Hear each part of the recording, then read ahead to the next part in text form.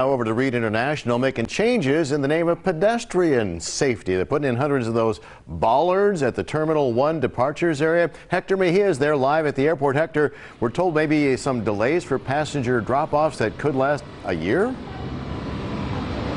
That's true. That's how long this project is taking. Good morning to you, Nate. So this is a $4.9 million project. It just started this week, and that means that crews will be taking out 2 traffic lanes. This morning we're in front of the Terminal 1 departures area where you see some passengers arriving for early flights this morning. Joining us live, we have Joe Rachel, spokesperson here at Harry Reid International Airport, to talk to us about the changes and why is this so exciting. Good morning to you. Good morning. Yeah, as you mentioned, this project is an opportunity here for us to install safety bollards here along the Terminal 1 departures curb. That's good safety for pedestrians. It's good for structural security.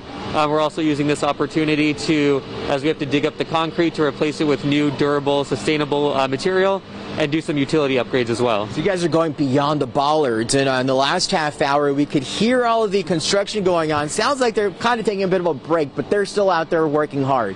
Yeah, absolutely. They're prepping that concrete to be able to remove it and get this process started. All right, so in terms of the traffic delays, especially during those peak travel times, let's say a holiday coming around the corner, we have plenty of those coming up this year. What should we all prepare for? We just want people to give themselves a little bit of extra time. We are losing 2 lanes where that work is occurring. And it's moving along in 7 phases. Correct. This project done in 7 phases. We're going to lose, where that work is happening, we're going to lose 2 lanes.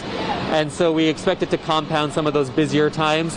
So give yourself a little bit of extra time and also use the adjacent middle lanes to drop off passengers. Fantastic. Thank you so much. So again, this project just started this week, and we can see here some passengers arriving again. This is what everyone can expect.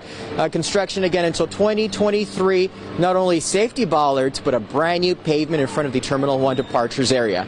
Reporting live, Hector Mejia, live, local now.